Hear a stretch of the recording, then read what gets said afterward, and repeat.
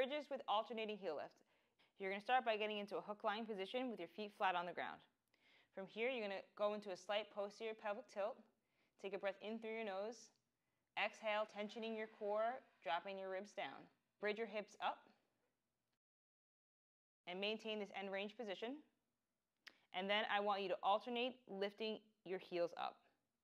As you perform this exercise, I want you to try to keep your pelvis stable. You should feel tension building up in your core, glutes, and hamstrings, as well as feeling your calves really activate as you lift up your heels.